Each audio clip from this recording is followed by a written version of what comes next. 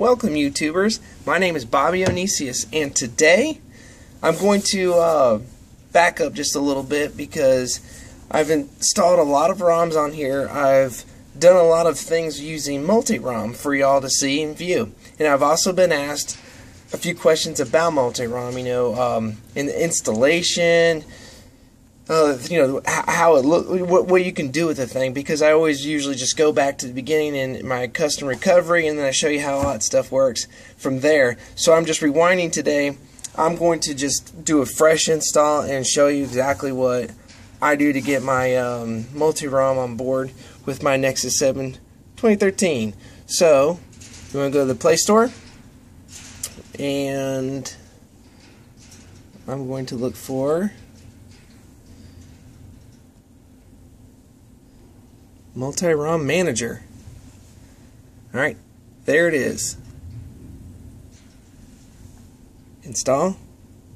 I accept. Let it install. Alright, there we go. Open. Grant root access. Definitely. Alright, it says here MultiROM is not installed. You're like, wait a minute, didn't I just install the AP or the app? Sure, you did. But now you need to get it inside of this tablet here, okay? You have to flash a zip, and also there's a if you go to the form, I'll have linked below, there's an uninstall zip file.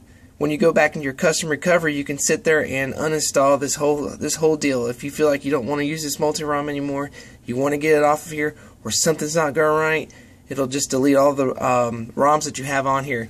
If you had ROMs, you'd click here and you'd say manage ROMs. I don't have any ROMs. You can actually go back and forth between here when it comes to all the ROMs that you have downloaded onto your tablet. If you had an OTG cable installed, of course all of it would show up right here, and you can just go between, you know, into whatever ROM you wanted. But we don't have that right now. So we got install and update. Here's the things that it wants us to install. MultiROM version V22B. Your recovery, I already have that recovery installed. If not, you would just click it or checkbox it there, okay? And the kernel. Now, this gives you, this is pretty much the stock kernel with this KEXEC, KEXEC, the hard boot patch on there. So if you ever want to go back to your custom, you're not going to, or excuse me, your stock kernel, you're not going to really mess much up, or not a whole lot got changed. So you're just going to pick the one you want, your stock 4.4.2, whatever the heck you got on here. I don't need any of that because I have Franco kernel installed. It comes with this hard boot patch. I'm good to go. I just need to install MultiROM V22B. So what you do from here, you just hit install and reboot from there. So when this reboots, you're going to see on your TeamWin Recovery project, which I have, there's an option called Advanced. I've shown you all a few times before, but this is just a rewind video back to the basics again. Sometimes you just need to know what it looks like from my perspective before you move on. So it's running command. There it goes.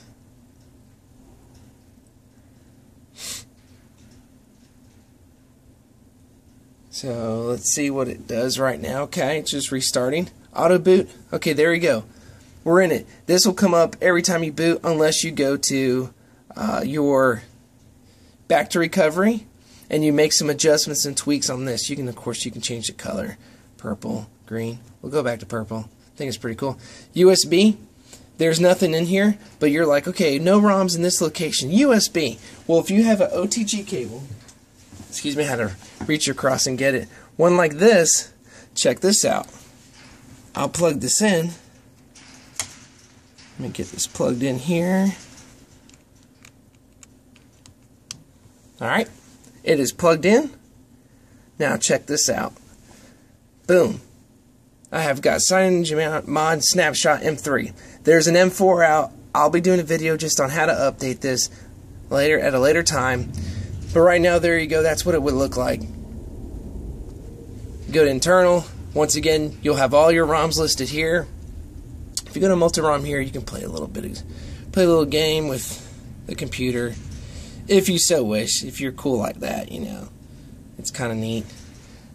This is like a little Easter egg, I guess. We'll go ahead and back on out of that. So there you go. Just hit boot. You've all seen in the custom recovery where you go to advanced and then you go to MultiROM, because that stuff will be added to, it's like a modded TeamWin recovery project. It'll say like MultiROM up top, version 2.7.0.0. So don't freak out if you see that your custom recovery has changed a little bit. It's just there so you can go through the MultiROM feature, install your apps. Excuse me, not your apps, I'm sorry, install your ROM. Whatever else you want to flash to your ROMs there. So there you go. That's all together. I'm going to go ahead and just reboot real quick. Well, before I do that, let me go ahead and show you MultiROM. I'll go here, and it is gonna, everything is greened up. We're all good. Okay, and then I go here, manage ROMs. There's something that's just your stock ROM right there. You don't want to manage that too well. I wouldn't mess with it. So that's what that looks like. Everything is working as advertised. This install Ubuntu Touch, you've seen that before from me. There's new versions available. It just keeps stacking up. Pretty neat. Maybe I'll do some more of that stuff. It's up to you guys. If you want to, just leave a comment below and I'll definitely address it. Let's go back. I'm going to restart. Reboot, excuse me, into recovery.